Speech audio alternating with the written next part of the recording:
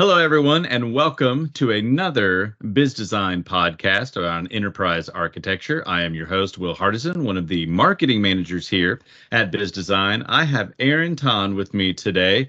Aaron is the group CEO of ATD Solutions in Indonesia, Malaysia, Singapore, and Hong Kong. He's also the chairman and founder of the IASA Asia Pacific, which is the IT architecture professional body. And he's also written a book. He's a co-author of the IASA Beta book, which is Business Technology Architect Body of Knowledge Skill Sets. I'm really excited to have him on today. How are you, Aaron? Thank you so much. And thanks, Will, for hosting me. And hello, everyone. My name is Aaron. So Aaron and I have been chatting about this topic for a few weeks now, and I'm really excited for him to kind of break down sort of the different eras of enterprise architecture. And we all know, like any industry, things change, right? Trends come and go, demands change, external factors change, and much more. But I don't think we've seen an era of change like we have over the last 3 to 4 years within enterprise architecture. I think we can all agree that COVID, like it did with many industries, had a massive change impact on enterprise architecture industry. So, Aaron, I'm curious, and I know we're going to go back a little bit further. We had, kind of previously discussed the past 3 to 4 years, but I think you're going to take us even further back than that, and kind of explain where we started probably 10 or so years ago as enterprise architecture. All right, thank you, Will. I think for those of you who are architect practitioners that has been in the so-called in the practice for the last 20 years, right? You could recall somewhere in the year 2000. So if you see, like a stock market typically got a graph where they go accelerate and then after the bubble burst to go down, right? So enterprise architecture went through the same era. So actually the graph was defined by Gartner. So year 2000 was the peak for the enterprise architecture adoption globally, right? Because remember in the 1997, 98 is where all the dot-com era picking up all over the world. So enterprise architecture also followed that wave. So year 2000 was the peak, and after that free fall. Okay, there was the free fall until the rock bottom at the 2012. That is where the TOGAF 9 was introduced, then start accelerating. Then, of course, if those of you who follow the concept on the what I call it traditional EA, right? So the traditional EA actually back prior to 2013, and of course the traditional EA means all the diagram, the model are static, right? I think we understand now the concept of static. I don't think we can accept the static architecture artifacts, because what happened is that in the static model, typically we cannot interact, right? We can only see the diagram, but we cannot even touch, right? We can print it out, but of course, as soon as you print it out, immediately obsolete. And of course, the most of the artifacts are either in Microsoft PowerPoint, Excel, or spreadsheet. Of course, the joke is that if we are not doing architecture, but we are become the PowerPoint or Visio architects, right? Because our job, our life deal a lot with the Excel spreadsheet. I mean, it was okay in the past, but I think now the world has moved, the technology also has moved on, and we need to adapt, right? And of course, if you can recall that if you are the practitioners in the early days, right, prior to 2013, the architecture typically taking place inside the project. Okay, so what do I mean by that? So when you look inside the project manager or the project management already has the whole resources, timeline, budget has been decided. So what can we do with the architecture? Pretty much nothing, right? But it's just that, they need to have an architect assigned to the project, right? So my analogy is that I was in that situation before. So it's like I want to play a so-called a marathon, but my leg were handcuffed, right? What do I mean? I cannot run. I can only jump, right? So basically, I can't do much. Everything is limited. So that was the era prior to 2013, what we call it traditional EA or EA 1.0. In addition, back in the EA Enterprise Architecture 1.0 or traditional prior to 2013, and pretty much also technology focus, right? So like of the business value or business validation. So pretty much like a typical IT project, right? We are trying to fulfill the business requirement. We focus a lot on technology. So that was the first era on the what I call it traditional EA prior to 2013. Of course, 2013 onwards, I think you heard the concept on the digital EA, right? Because the platform of like mainstream platform like Bizzdesign also evolved a lot, right? And of course, with the push of the TOGAF 9 that are focusing a lot on the business architecture that make business architecture is a prerequisite before any other architecture domain can be established, like data architecture, application architecture, technology architecture, and solution architecture. So business architecture need to be done first, right? And of course, the EA also evolved, right? So it's following the construction world, construction of physical building world, that architecture is done before the project management. So basically, they have the understanding the interrelationship, the dependency, the impact that particular project bring to the entire organization, right? And of course, we can see as well that the emerging trend on the business technology integration, right? So that was basically digital EA 2.0 until the COVID time, right? COVID time. Why do I say that? Because I think in the early days of COVID, many organizations, those who have adopted EA, they can transition or cushion the impact of COVID smoothly. Whereby those who don't have are so accelerating the digital transformation. Now, of course, now we are in the 2023. We already passed the pandemic era. Now's the time to do spring cleaning, right? I would call spring cleaning. Of course, Gartner said is relook at the entire business architecture. We need to clean up what we have done in the last 3 years with the speed of fast acceleration of digital adoption. And I think architecture will play a more critical role today than prior to the COVID era. Okay, over to you, Will. Now, does it surprise you at all when you hear that some people are still using tools like Microsoft Visio, PowerPoint, and Excel? I know that was kind of 2013, but do you get surprised by that? Actually, there are many of them, right? In fact, I deal with a lot of the enterprises, and as a matter of fact, that was the so-called by default tool of EA, right? Sure. Yep. They use some share a drive collaboration like SharePoint or etc. But again, you can achieve some sort of architecture, but I would think it's very, very minimum, right? You can't deliver value. Of course, if you continue doing that, then of course the management will see that what's the value of keeping this enterprise architect department or team, right? I mean, Sure. of course, I have one a real scenario, right, of one of the client. They, in fact, managing all the relationship, all the meta model relationship of the enterprise using Excel. Okay, and they need to have a gaming laptop to maintain or preserve the complex relationship. But actually, the platform like Bizzdesign is just a click away, right? Why would you have a team, right, and introduce an overhead and maintaining everything manually using Excel spreadsheet, right? They can preserve that, of course. I mean, like we can also now do all the warehouse management system using Excel, but nobody is doing that today, right? Yeah. 30 years ago, many. So Excel is the good starting, but I think now everyone need to revisit and relook on what your job scope and deliver more value than just doing many overhead tasks or mundane tasks. Yep. So you've got the traditional EA, and then we move into digital EA, and that kind of brings us, into the height of COVID.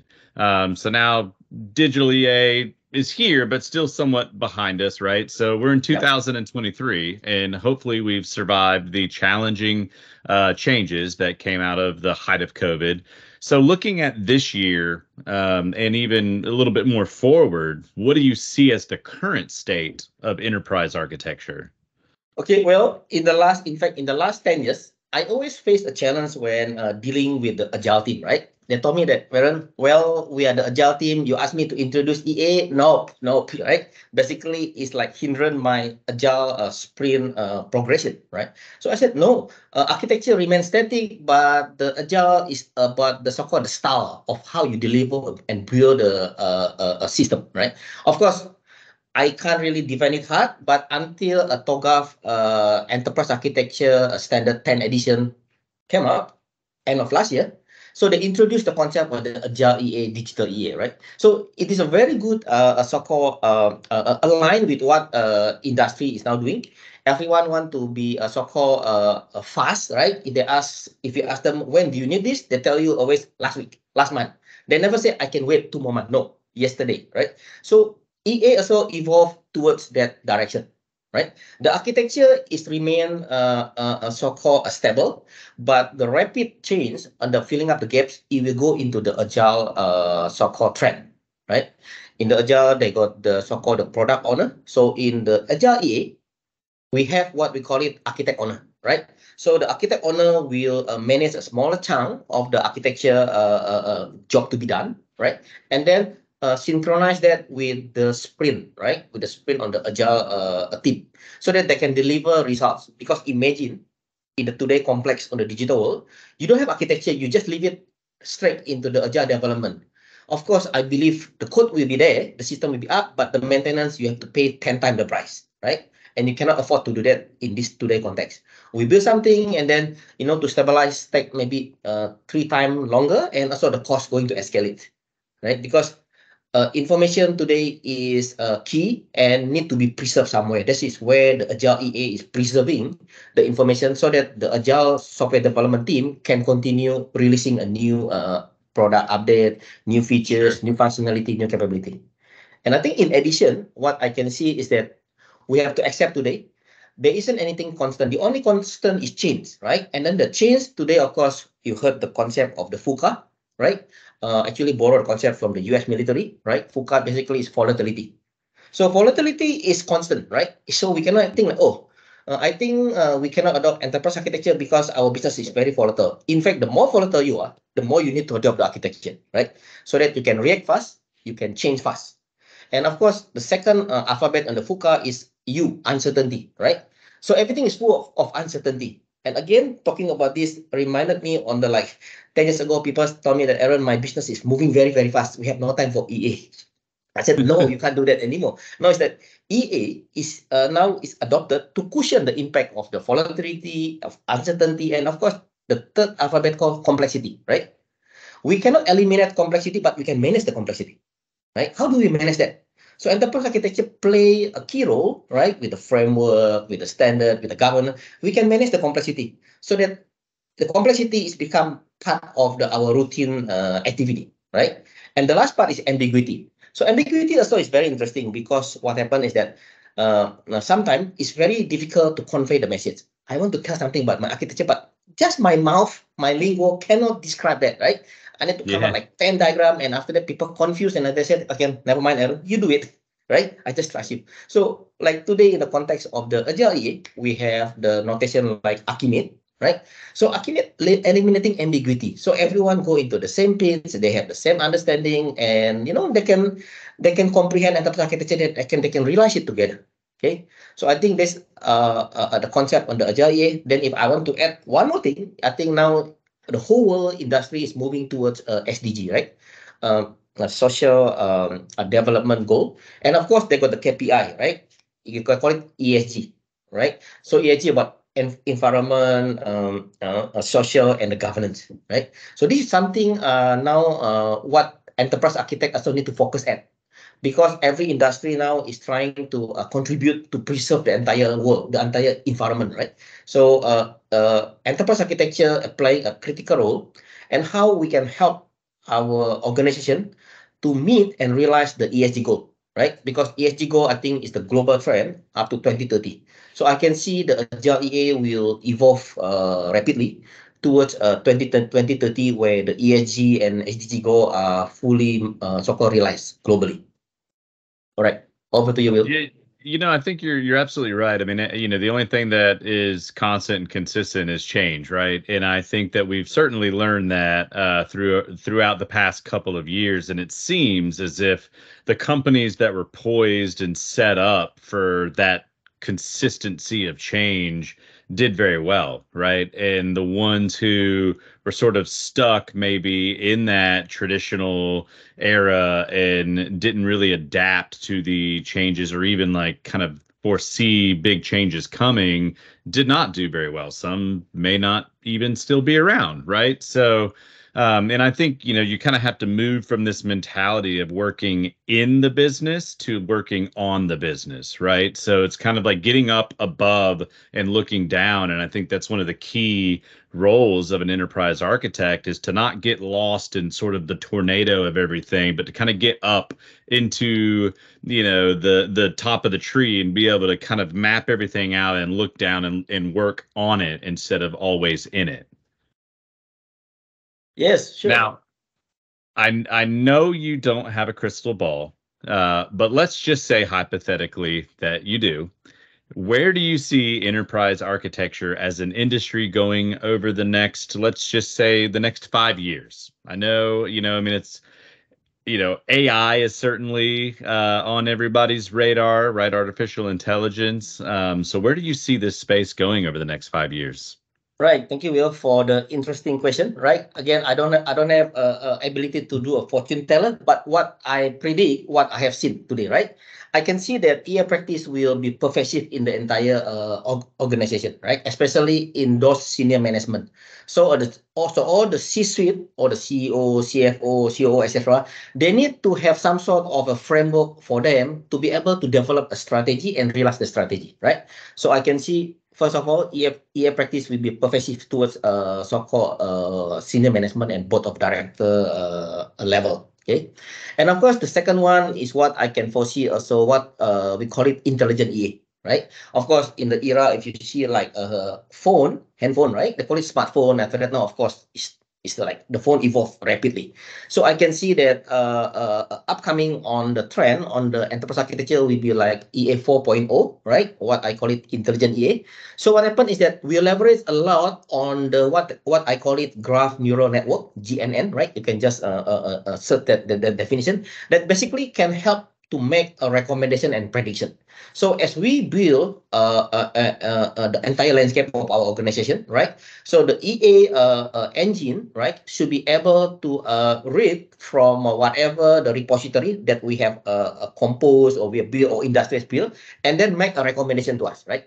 Because that will allow us to so-called reduce our mundane task in terms of analysis, right? So the analysis done by the AI, right? It's the same thing like the Chat GPT, right? I mean, not that. Of course, now it's like if you want to write something, you just throw in a few keywords, right? So the Chat GPT give you the first draft, right? At least with that first draft, can save my few hours of my time, right? The same thing as all the enterprise architecture will have this type of capability embedded into the platform, right? So that we can reduce our analysis. We can also let the enterprise architecture itself, the tool, the platform, to suggest, identify the gap and the target, right? Based on the strategy, based on the input or the motivation that we have put in, right? So that will, I think, will take place, right? A matter of years, not in the 10 of years, maybe in the 1, 2, 3 years. And I would love to see that, right? Because that will improve our productivity and, of course, increase the value of architecture to the organization again. Because what I believe is pervasive means like enterprise architecture almost in every layers in the organization, right? And to do that, we need to have a so-called mainstream intelligence, right? Without that, people say, oh, architects, just pass it to the EA team. No, everybody should be able to realize the benefit of architecture. Okay, this is what I think will take place. And of course, with that, the business can be more agile, right? We can be more responsive to what the FUCA, like the volatility, uncertainty, complexity, and ambiguity. So it's become the norm, right? And yeah, so we will so-called go into the follow the industry trend, and yeah, I believe the EA adoption will take off rapidly with that 4.0. Do you see or do you feel that there's any threat with the introduction of AI? No, not really, because now AI also need so-called a pool of the information, right?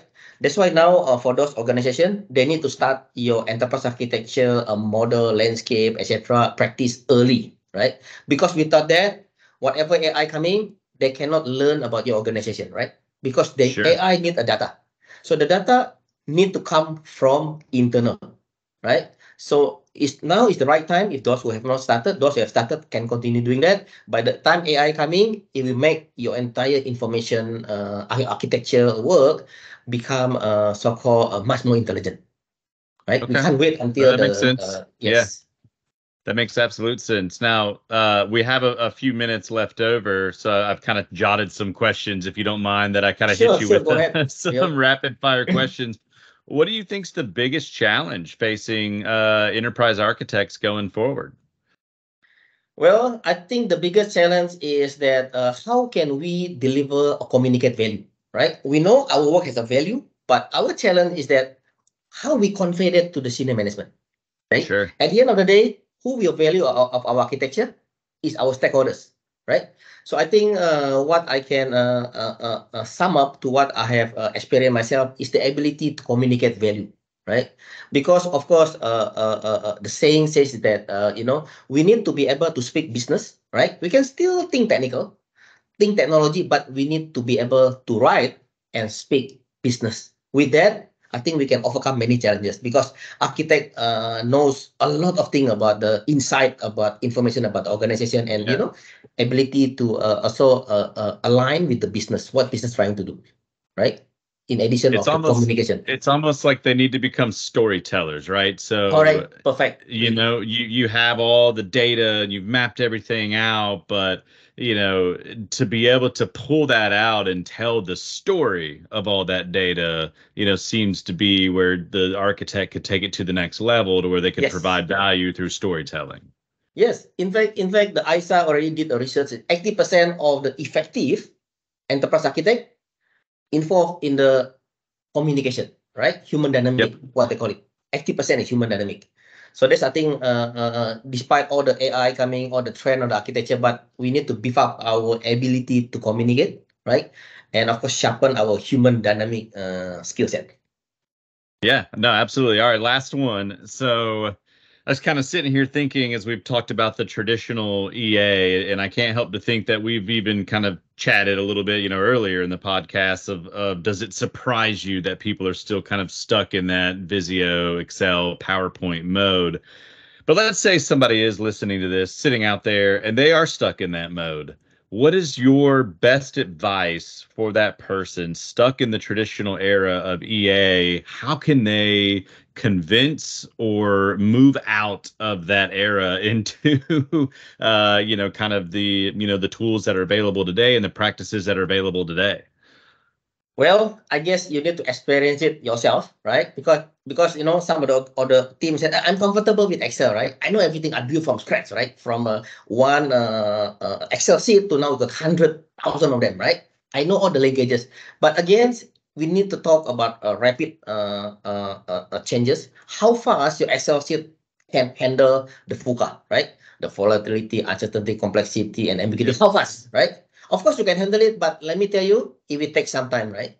And typically, you need a dedicated team to manage that. Well, but actually, you can just get the technology, the platform like Bizzdesign, right, to handle all that complexity, and you start focusing on the higher value added activities. Sure. Communicating with the value to the stakeholders, present them the impact analysis, and etc. Right. So the platform like the Bizzdesign already designed, right, to help you to deliver or equip you with the so-called the tool for you to perform the EA tasks rather than you need to build it from scratch, right? Of course, now my argument is that you can build a data warehouse using Excel spreadsheet. Can you do that? Yes, you can, but nobody is doing that anymore, right? Yeah. I can instead of I'm doing a barcode scanner, I need to enter product code one by one. Good luck. Of course, if you only have 10 items, yes, you can. But you got million of the goods in the storeroom, no way you can handle that. There's Same no thing way. with the Yeah. architects. Yes, No, because I that have that just to wrap up, I have one experience myself, right? This is back actually was like 10 years ago, right? One of our client told me that, Aaron, I don't think I'm interested with the EA tool. I just want to do EA. You can use whatever tool you want, right? So at the time I sure. was, I thought that, yeah, why not, right? So the argument is valid. Then we started doing that. And my second week, my team come back to me, Aaron, can you give us the tool, right? We can't do with Excel. So there was a high price school fee that I need to pay, right? And from then on, we're not going to involve in the architecture using Excel. Can be Yeah. done, but I need to have maybe 4 times the size of my team, right? And it costs very costly, and also cannot get the some almost like up to date information, so everything is got lagging, right? And I don't think people can accept this type Sure. of architecture in the today digital world. Well, that's like if you were going to set out to build a house, right? And yes, you can do hammer and nails, right? And Yes, you you can can. build the house with a hammer and nails, or you can go buy a nail gun that's Yes, powered by air and it will be much faster. You can yes, still build it definitely. with a hammer and nail, but there's available tools like a nail gun that will Yes, speed up your process, right? And be able to yes, manage that building more efficiently. yes. You're right, Will. Well, Aaron, this has been wonderful. I really appreciate you coming on today on the show to talk about this. I mean, and this flyover of the last, 15 years of enterprise architecture has been incredibly eye-opening for me. I hope also to our listeners. So, Aaron, thank you again for coming on. Thank you all for listening, as always. If you do have recommendations for a future guest, I'd love to hear them. Please just email podcast@bizzdesign.com. If you've got comments, questions, or a guest that you'd like to recommend, would love to hear from you. Aaron, thank you again. I myself am going to go to bed because it is late in the evening for me, but you have the rest of your day ahead of you. Yes, yes. All right. Thank you so much, Will, and thank you everyone for listening.